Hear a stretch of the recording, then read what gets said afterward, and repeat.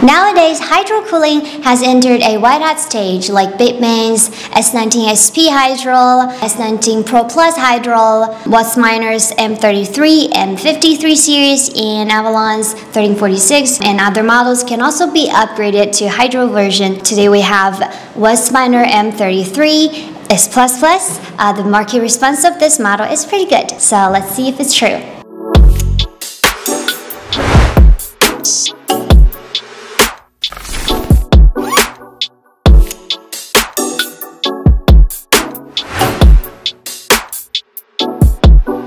Right here is Whatsminer M33S++. So it is very heavy. It weighs 30 kilograms. It's big, it's thin. That's what people call it, the blade miner. And let's take a look at right here is the power supply. And right here, the network cable goes in on this side.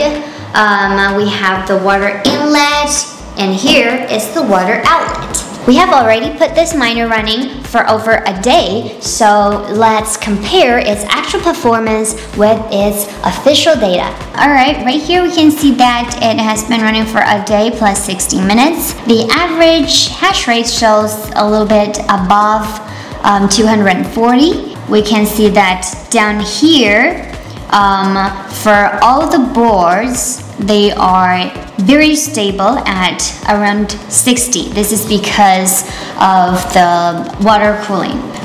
Because this kind of technology gives a great stability to the boards and the miner. Overall, we can see the rejected rate is quite low, which is also an advantage of water cooling. We can see that the power consumption right here is 7,660. The power consumption ratio is 31.8, so it also meets the official number. All of the performance is quite impressive. Some clients ask me the difference between hydrocooling solutions and oil cooling immersion solutions. Well, it's simple.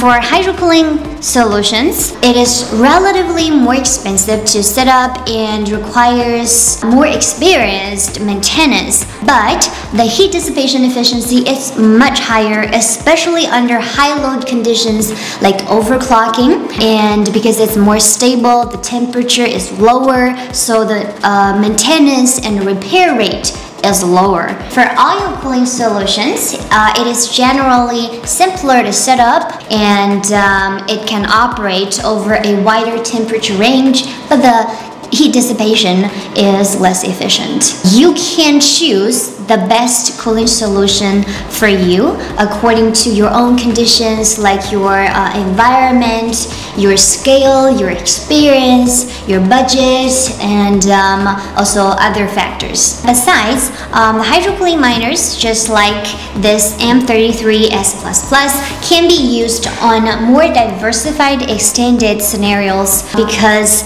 the hydrocooling miners can generate circulating hot water, and the heat in the hot water can be used in many different ways. Many people choose hydrocooling mining with their farms, especially those of high value crops with a certain temperature requirement, or their pools, their fish ponds, or home heating, and so on. At present, in the Middle East, Europe, and North America, more and more people are choosing hydrocooling solutions. Our own Luban hydrocooling containers for Whatsminers are also available, and soon we're going to make a video to introduce it. In the future, Meta-Luban will make more videos to share information on hydrocooling and other mining technologies. That's today's video about M33S++. If you have any questions, please leave us some comments, and please follow us for more information about mining. I'm Kathy. I'll see you next time.